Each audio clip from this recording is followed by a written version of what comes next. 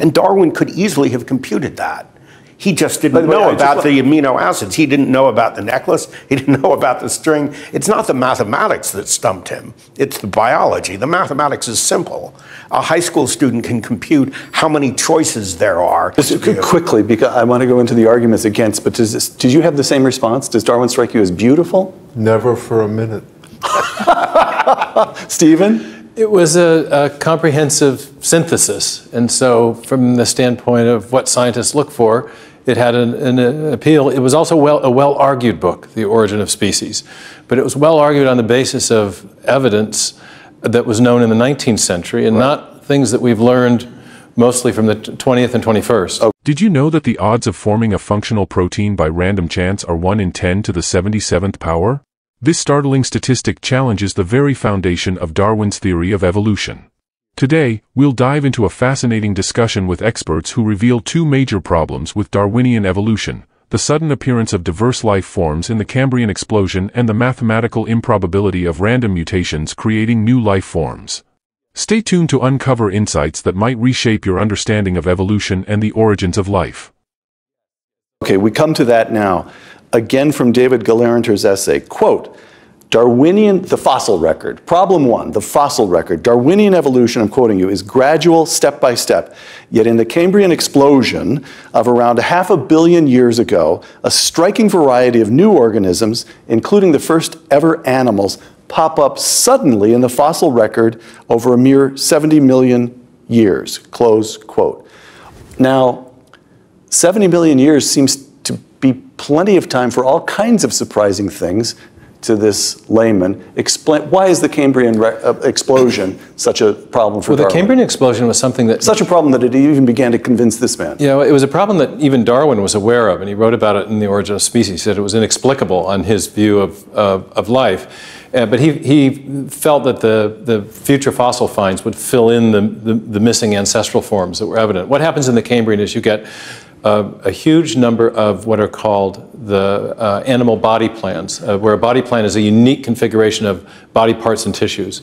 And they arrive very abruptly in the fossil record without discernible connection to earlier precursors or earlier ancestors in the Precambrian record. So if this wall were the side of a canyon, halfway up we'd see... You have a stripe of rock, and in that stripe you'd find a whole bunch of new forms of animal life. And in the layers underneath there would be no intermediate, there'd be nothing leading to that. With any discernible connection. Right. And so the Cambrian explosion itself has been differently dated, but increasingly the date that David used of 70 million years is a very generous date for it. The age range is actually narrowing as a result of additional findings. It's now about 10 million years is the increasingly accepted date, and there are major explosions. In one Chinese seam, there's 13 to 16 different major groups of animals that have arisen in a 5 to 6 million year window. It's incredibly abrupt geologically when you consider the age of the Earth is 4.5 billion years.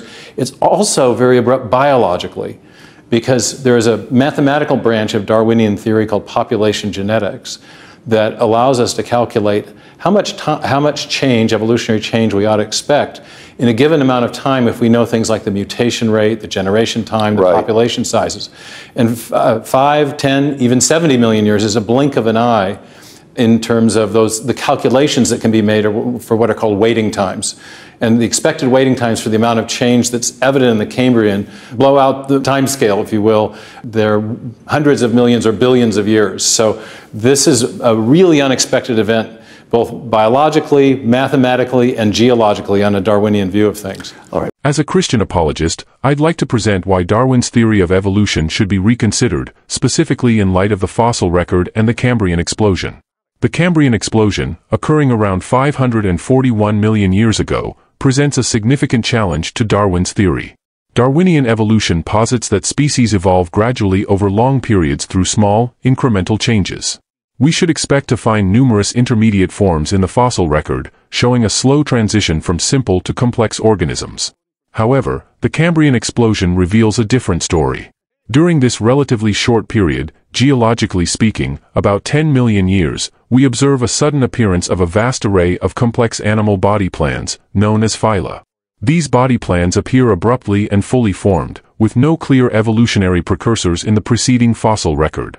This rapid emergence of diverse life forms without intermediate stages directly contradicts the gradualism that Darwin's theory relies on. Moreover, the complexity of these early Cambrian organisms is profound. The formation of new body plans requires new proteins, which in turn necessitate new genes. The mathematical probability of these new functional proteins arising through random mutations within such a short time span is exceedingly low.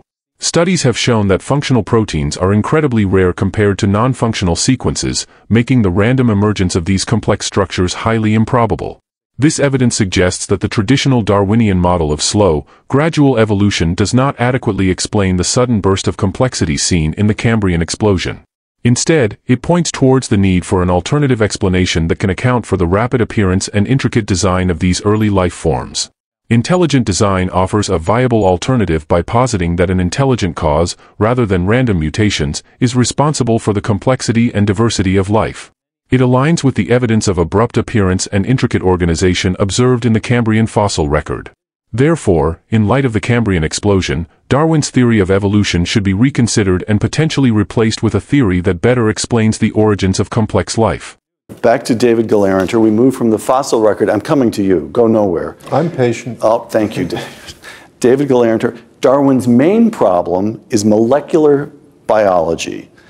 Now, this is complicated to me, but I'm going to continue quoting your essay and then ask somebody to unpack it for this layman here, for this layman who can't tell a cat from a dog apart. The species. Treat me as a very slow student. I'm quoting you. What does generating new forms of life entail? Many biologists agree that generating a new shape of protein is the essence of it.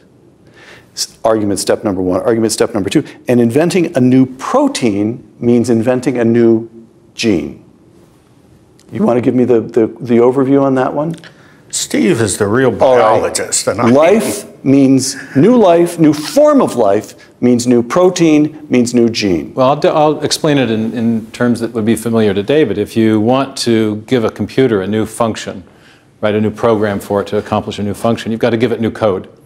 And the big discovery of 20th century biology, following Watson and Crick and what's now called the molecular biological revolution, is the same thing is true in life. You want to invent a new form of life, you've got to have code in the form of the information inscribed along the spine of the DNA molecule, and we're learning, and other forms of information. So you need the information to build the protein molecules that service the different types of cells, and then you need additional information to arrange the cells into the body plans.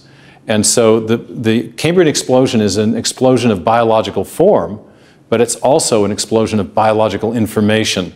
And that fact gives us a way of grappling with this question that Darwin didn't have, because we know something about what it takes to generate information in our high-tech digital world of computing. Right. I have to say that David Gelernter, in his essay, goes very easy on Darwin. First, he calls the theory beautiful and says how sad he is to have to dismiss it. And then he says this molecular stuff, Darwin couldn't have known that. He couldn't have known it. So tell me if I've got it more or less right. In Darwin's time, it was good enough to imagine that the basic unit of life, a cell, was like a little brick of Jell-O. It was an undifferentiated, quite uncomplicated thing, and you could imagine putting many, many, many of them together and getting different forms of life. Is that roughly fair? Yeah, it was good enough for Darwin. It's probably good enough for us as well, but it's not true. It's not. That's the big problem. This cell is an unbelievably complex bit of machinery, unfathomably complex. And we haven't understood its complexity at all. Every time we look, there seems to be an additional layer of rebarbative complexity that needs to be factored into our theories. Don't forget, the eternal goal is to explain the emergence of this complexity. Yes. And if we're continually behind the curve because the complexity is increasing every time we look, that eternal goal is also receding from view, not approaching, it's receding. It's becoming more and more difficult to construct a theory for that. All right, now, somebody give me some notion of the math here. Things are more complicated than Darwin knew. We understand that producing new forms of life now means not just new shapes, new activities in which life engages, but a prior code. Or is that fair? You're the man who knows code. You know, the mathematical element of this, not of population genetics in the complex, sophisticated, predictive sense that Steve was referring to, but just the simple issue of the code. It is remarkable for young people to learn in high school, is remarkable for me, or in elementary school, to learn that proteins, molecules are assembled because there are codes in the nucleus of cells that spell them out. Character by character, codon by codon. This codon means this amino acid, and the next one means that, and the next one means that. But the mathematics underlying these codons is very simple, and Darwin could perfectly well have understood if he had the facts. Each one of these positions has to be occupied by one of 20 amino acids. Okay, so you pick one of 20 guys for this position, and one of 20 guys for this position. You talk about visualizing a string of beads. Yeah, like a string of beads. As you're building a protein. Yeah. Right, so you have 4 different colored beads, roughly? I'm building a protein out of amino acids. Yes. And I'm doing it by choosing the amino acids one by one by one by one by one. Yes. And I have 20 choices each time.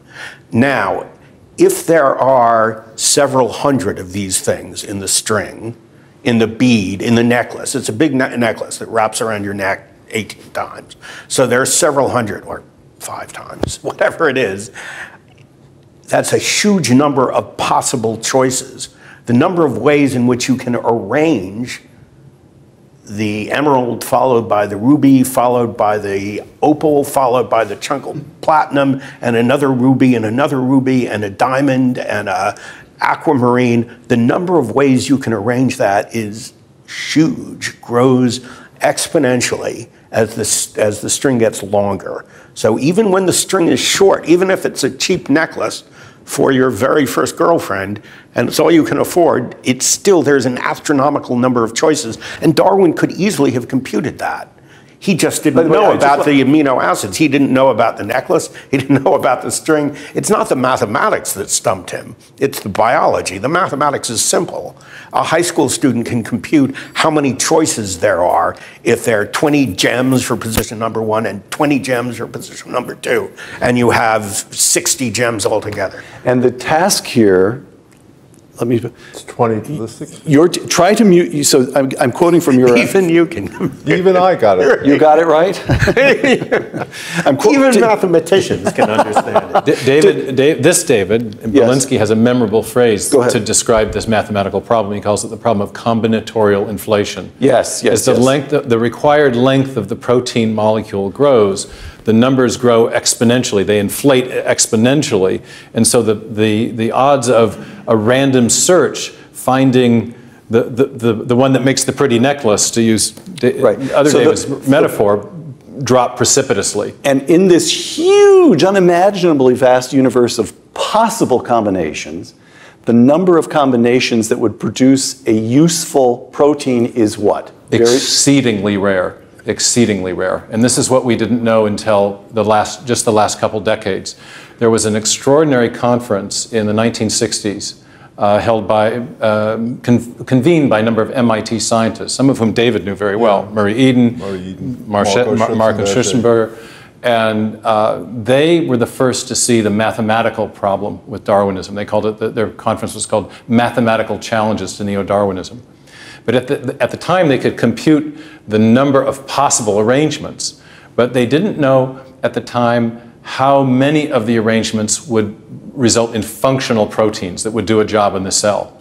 And so they didn't know, they couldn't exactly measure how hard the search would be on a random basis. Especially the computer scientists, Murray Eden and others, knew that based on computer science, if this is functioning like a true linguistic system, it's unlikely that you can do a random search and find a meaningful string of characters in DNA that will produce a meaningful protein. Okay. But people didn't know in the 1960s. By early 2000s, there have been a number of different experimental measures of the rarity of the functional genes and proteins versus all the gibberish sequences. Right. And for a short, for example, just one result, for a short protein 150 amino acids long, the ratio is one protein that will fold into a functional structure compared to 10 to the 77th gibberish sequences. So the ratio of functional to non-functional is 1 over 10 to the 77th power. Darwin's theory of evolution relies heavily on the idea that small, random mutations can accumulate over time, leading to the gradual development of new species. This process hinges on the formation of new proteins, which are the building blocks of life. Proteins are complex molecules made up of chains of amino acids, and their specific sequences determine their function. For a new protein to form, a new gene must be invented, which in turn means that new genetic information must be encoded in the DNA. The process of inventing a new protein is incredibly complex. To put it into perspective, consider the analogy of writing a new program for a computer. Just as a computer needs new code to perform a new function, living organisms need new genetic code to create new proteins. This genetic code is inscribed along the DNA molecule, and any new protein requires precise and specific sequences of amino acids to function correctly. Recent discoveries in molecular biology have shown just how rare functional proteins are compared to non-functional ones. For example, research indicates that the ratio of functional proteins to non-functional sequences is exceedingly low. For a protein that is 150 amino acids long, there might be one functional sequence for every 10 to the power of 77 non-functional sequences. This level of specificity and the improbability of randomly generating a functional protein through mutations pose a significant challenge to the Darwinian model. The concept of combinatorial inflation further exacerbates the problems faced by Darwinian evolution. Combinatorial inflation refers to the exponential increase in the number of possible arrangements of amino acids as the length of the protein chain grows. For example, if you have a protein that is 150 amino acids long, and each position in the chain can be occupied by one of 20 different amino acids, the total number of possible sequences is 20 to the power of 150. This is an astronomically large number, making the probability of randomly stumbling upon a functional sequence vanishingly small. To illustrate this with a simple analogy, imagine trying to form a meaningful sentence by randomly selecting letters from the alphabet. The longer the sentence, the more improbable it becomes to generate a coherent and functional statement by chance alone. In the same way, the longer and more complex a protein, the less likely it is to be formed through random mutations within the available time frame. Moreover, even if a functional protein is somehow formed, it must also be correctly integrated into the existing cellular machinery. This requires not just the right sequence of amino acids but also the right context and environment for the protein to function. The improbability of achieving all these requirements through random processes further undermines the Darwinian explanation. Given these challenges, it becomes clear that the traditional Darwinian model struggles to account for the origin and complexity of new proteins and, by extension, new forms of life. This is where the theory of intelligent design provides a more plausible explanation.